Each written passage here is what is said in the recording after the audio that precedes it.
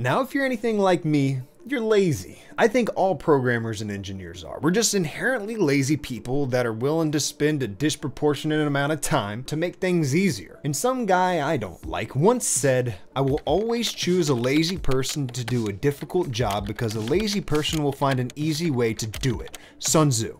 Jokes. Not Sun Tzu. And what better exemplifies this than coding scripts to automate boring, repetitive tasks that make you want to punch your monitor every single time you do one?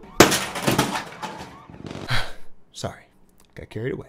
However, there are tasks that I do every week that I just can't be bothered to code myself. So I've partnered with Make.com on this video to help me with that. And if you want to try out Make.com for free for 30 days, click the link in the description. If not, and you just want to code these workflows yourself, well, not only are they incredibly useful and just huge time savers, but they also make for very good resume projects. Because like I said in my last video, and always make sure in a resume or portfolio you use big numbers to show how important you are, because we all know bigger person, better number.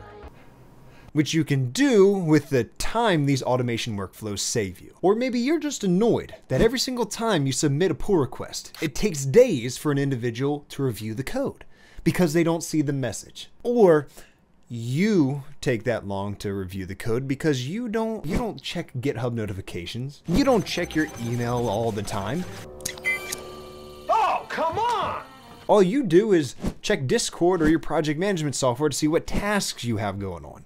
Well, this solves that. This is the GitHub PR Alert workflow. And what it does is that it searches for pull requests on GitHub every 15 minutes. And when it sees one, like this one right here, change README, it'll go through the router and send you a Discord message with the pull request URL. And it'll also create a card or an issue or whatever in your project management software. And I do specify that because instead of GitHub, you could use GitLab. Or instead of Discord, you could use Slack. Or instead of Trello, you could use Jira. All of these are already in here, so you're good to go. I know that sounds a little sales pitchy, but I'm just impressed with the software and all of the integrations in there. Sorry if I come off that way, I don't mean to. So now what I'm gonna do is run this. So as you can see, there are no cards right here. There's no message in this channel, and it's gonna take a second and populate with both of those things. This is a little bit in the way, apologies, but you can see that right there. So now we can come over here and we have a card. And then you can see in Discord that you have a new pull request to review, and then you click on that and it takes you to the PR URL for you to review the code. It's wonderful. And you want to know how I made this? I created a new scenario, used the AI assistant, create or edit a scenario, and then I just typed in GitHub pull request sends Discord message and creates Trello card. That way I don't have to go through each individual one and search, which I'll show you in just a second, and it just creates everything for me. But let's say I wanted to replace something, like send a message by webhook bot. Let's say I just wanted to send a message instead.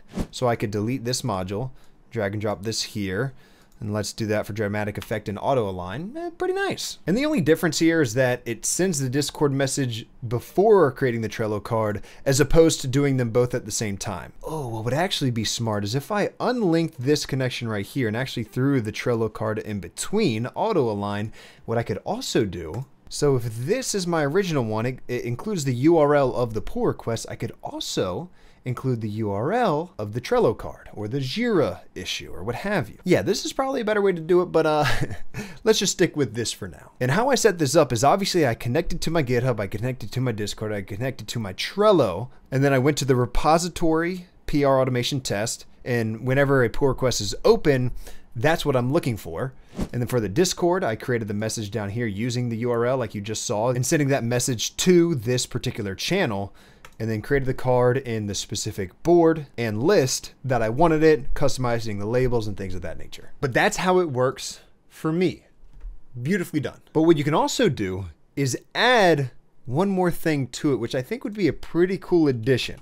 So you can add OpenAI's ChatGPT, and then we can create a completion for a prompt or chat. We can add that right in between here. As you can see, we can auto realign like that. I'm going to pull it back over. We can come through here, create the connection and set it up, so that it can review the code from the pull request. And then we can have it add comments to be included in the Discord message or in the details for the Trello card. As you can see, we added the description already, which is the description from the commit. And that way, if you have a junior developer who isn't really confident reviewing a senior's code, you can have ChatGPT help them out a little bit. Maybe get them started. Maybe identify some code to potentially refactor. And then it doesn't do the actual work for you. When I say that, ChatGPT doesn't, because it ain't there just yet. But it can give you comments and kind of help identify problems that then you go ahead and solve. I don't know. I think that's a pretty cool use case. Y'all try out the ChatGPT OpenAI one and let me know how it works. For now, I'll just keep, being notified in applications that I actually use. This should actually be Notion if I wanted to actually use it. I just wanted to use Trello because it's, I don't know, more popular for project management.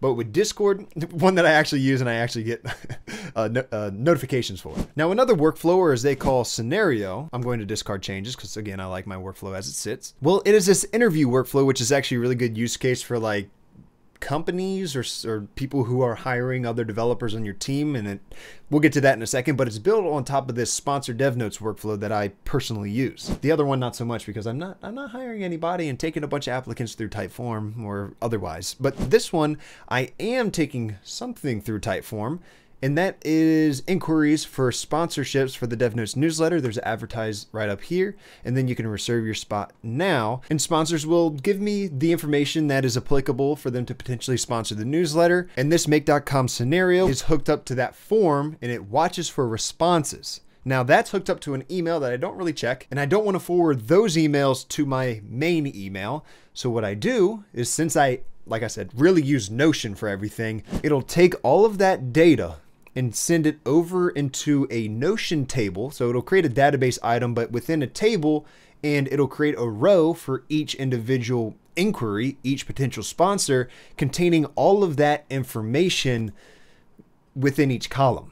I mean, you know how tables work, but I'm not going to show you the actual data because it's kind of sensitive, I suppose.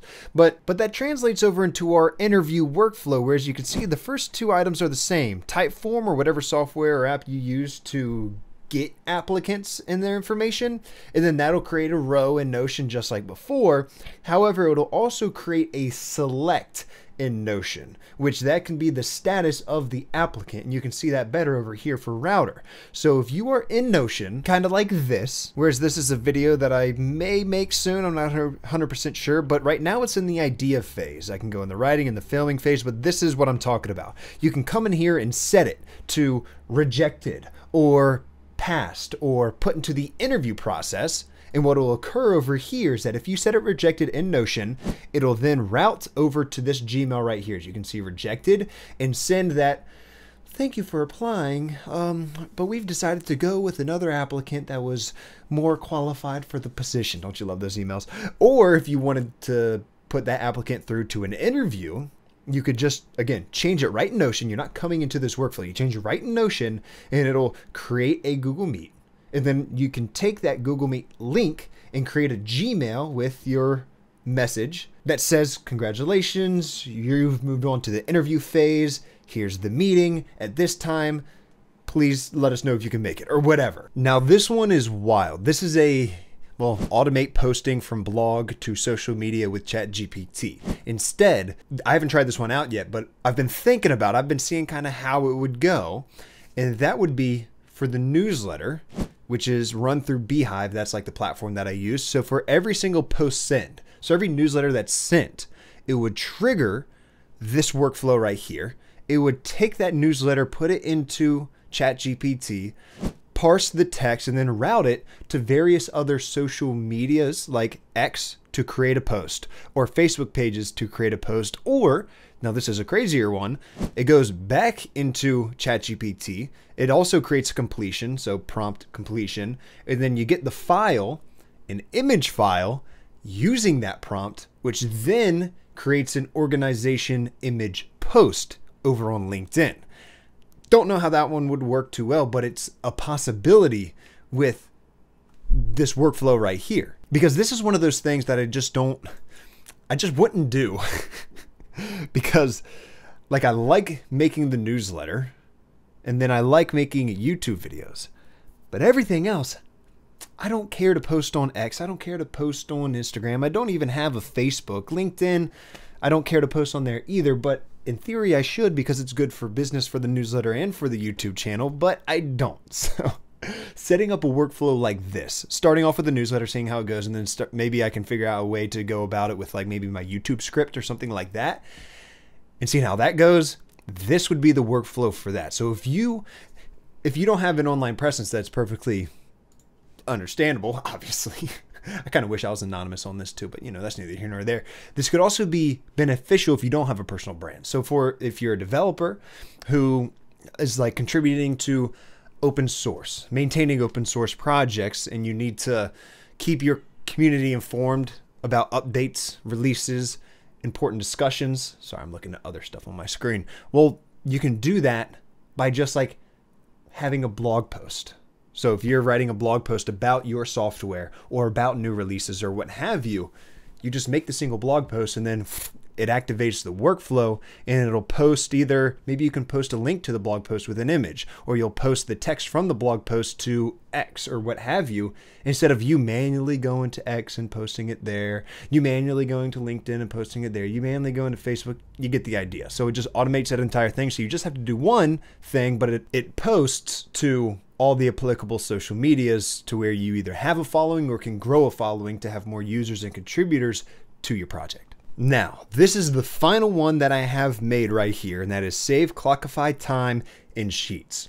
If you've watched any of my older A Day in the Life of Software Engineer videos, you know that I used Toggle to track my time worked. And right now, you actually cannot see that. Right here, it is Clockify. I use Clockify now, free version, whatever, if I ever need to time a project to bill a client. And that's what it's for. Not for the employer to see, oh, make sure they're working, although I guarantee there are plenty of employers or bosses that do that. But it's in order to accurately bill your client for the hours worked on a project, even though if you're like, me, I would recommend bidding per project as opposed to per hour, because that just hinders your efficiency. And what do we talk about at the beginning of this video? Being efficient is better and automating things is better. So the quicker you get it done, the less you get paid. That doesn't make any sense. Anyway, a lot of projects are billed by hour, especially if they're ongoing projects or if they're contracts with big corporations or military contracts and things of that nature. So those are billed by hour. So if you use Clockify or Toggle, so if I were to come over here, I think they have Toggle on here. So they have Toggle track right here. What you're able to do is for every single time entry or every single time report on Toggle, it will automatically upload that in a Google Sheet as a row. And all of that information, including the client, the project, the hours worked, all of it will be saved in Google Sheets. And that can be for your entire development team. Everybody has this. Every time there's a time entry, it gets saved over there. So now you have all of this centralized, and you can also use the free version and still use the workflow in order to get over there instead of having to pay for it in order to get the reports. You have everything centralized right there for you that you can then use to invoice them, or you could set up like a QuickBooks. You can set up QuickBooks right here, and then you can create an invoice. And you can attach it right here. Let's even that out. And it can create an invoice based on the data that is in that Google Sheets for the specific client. You'd have to set that up a little bit, obviously, because there's a little bit more information there. But imagine not having to do any of the aggregation, any of the addition, and any of the creating of the invoice for the hours worked on a development project. Pretty cool workflow, if you ask me. Anyway, that's it. Thank you for watching this video. I know this wasn't the same exact style as last video, but this is more, a little bit different type. I will be making more things like last video, more hardware things as well, like I have previously, and those will contain at least elements of the new style, considering people seem to really like it. But anyway, that's it for now. Hope you liked it. See you in the next one.